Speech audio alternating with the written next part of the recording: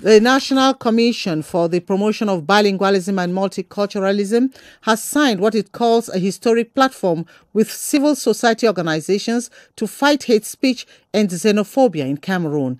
The Memorandum of Understanding was signed today in Yaoundé with the Commission's chair, His Excellency Peter Mafani Musonge, saying that it is one of the strategies to take the fight against hate language to the remotest corners of Cameroon. Ebenezer Akanga reports.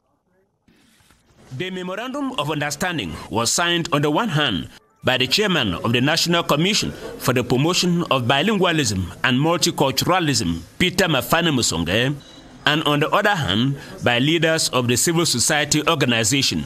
By the terms of the MOU, the civil society organizations will work with the Commission in fighting hate speech and xenophobia.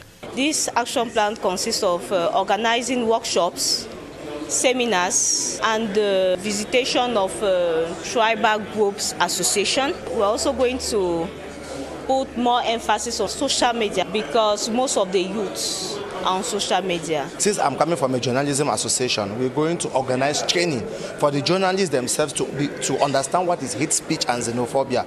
Presiding over the ceremony, the chairman of the commission said that the commission alone cannot fight against hate speech and xenophobia. So the coalition platform with civil society organizations is one of the strategies to take the fight to the remotest corners of the national territory. Peter Mafani Musonge expressed the wish that the partnership will produce positive results so that the present generation will bequeath a united, stable and peaceful Cameroon to posterity.